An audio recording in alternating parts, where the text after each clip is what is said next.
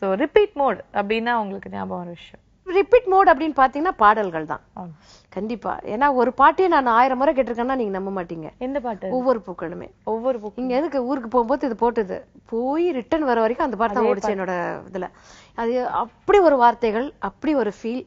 அந்த பாட்டை கேட்டா நம்ம வாழ்க்கையில வந்து எவ்வளவு நம்ம சோர்வடைஞ்சிருந்தாலும் ஒரு தைரியம் வரும் அந்த பாட்டுக்கு நம்ம. ஏன்னா நம்மளுக்கு கிடைக்காத விஷயத்த வந்து நம்ம வருத்தப்படுறதை விட நமக்கு கிடைச்ச விஷயத்த சந்தோஷமா எடுத்துட்டு போகணும் அப்படின்னு நான் வந்து அந்த பாட்டுக்கு அப்புறம் நான்.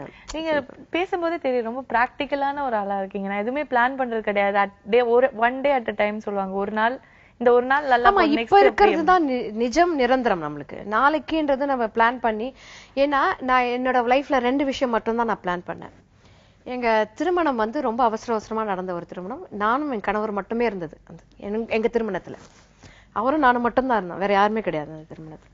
சோ 10வது வருடத்தை வந்து 10th ஆனிவர்சரி வந்து ரொம்ப கிராண்டா செலிப்ரேட் பண்ணணும், எல்லாரையும் நம்ம ஃப்ரெண்ட்ஸ் எல்லாம் கூப்பிடணும் அப்படின்னு ரொம்ப பிளான் பண்ணி வச்சிருந்தேன். கரெக்டா அதுக்கு ஒரு 4 நாளைக்கு ஒரு 1 வீக் முன்னாடி என் பொண்ணுக்கு வந்து டெங்கு ஃபீவர் வந்துருச்சு. ரொம்ப சிவியரா வந்துருச்சு அவளுக்கு. ஹாஸ்பிட்டல் எல்லாம் அட்மிட் பண்ணி ஒரு 10 days அட்மிட் பண்ற மாதிரி ஆயிடுச்சு. அப்பதான் இந்த ட்வின் டவர் அடிச்சாங்க அமெரிக்கால. அதெல்லாம் எனக்கு பெரிய விஷயமாவே தெரியல. ஏன்னா வந்து ரொம்ப சீரியஸ் கண்டிஷன் மாதிரி ஆயிடுச்சு. ஸோ அது பிளான் பண்ணி அது நடக்கவே இல்லை. அதுக்கப்புறம் இன்னொரு விஷயம் நான் லைஃப்ல பிளான் பண்ணேன். ஸோ அதுவும் நடக்கல. ஸோ அதோட டிசைட் பண்ணிட்டேன், நம்ம வந்து எதையுமே பிளான் பண்ணக்கூடாது.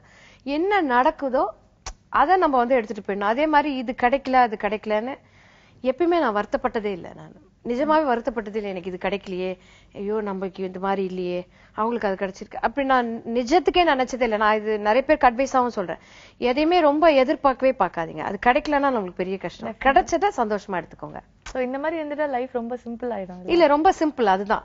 ஏன்னா நம்மளுக்கு கிடைக்கிற நல்ல விஷயங்களை நம்ம நிறைய மிஸ் பண்றோம். நமக்கு நிறைய விஷயம் கிடைக்குது, பட் அதை நம்ம அதுல ஃபோக்கஸ் பண்ணாம கிடைக்காத விஷயத்தையே நம்ம நினைச்சிட்டே.